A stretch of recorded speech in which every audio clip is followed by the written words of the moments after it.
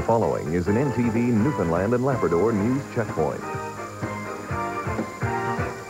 Good evening, everyone. A disturbing story to tell you about from the Burin Peninsula. This morning at 9:30, RCMP arrested a school bus driver from the Marystown area and charged him with impaired driving. Police say there were no children on the bus at the time. The driver had already finished his morning route. The 66-year-old driver has been released from custody and will appear in court in Grand Bank on May the 9th. The investigation is continuing. Well, the massive recall announced this past week of pet food is causing concerns in this province. One man whose cat died is wondering if the death was connected to the tainted food. About $40 million worth of pet food across North America has been recalled.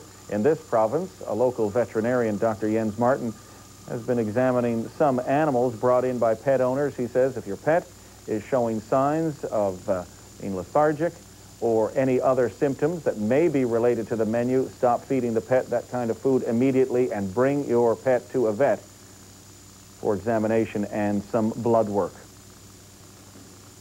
Well, a bitter pill to swallow for Mayor Andy Wells. Former St. John City Councillor Paul Sears won't have to compensate Mayor Wells for remarks made at a council meeting after all.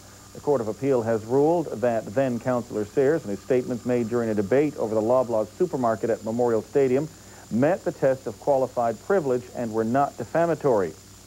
Originally, Mr. Sears was ordered to pay Mayor Wells $40,000. Mayor Wells appealed, saying it was too low. The Court of Appeal did not agree. Mr. Sears does not have to pay any compensation, and in fact, Mayor Wells now has to cover Paul Sears' court costs. That is our checkpoint. Have a nice evening, everyone.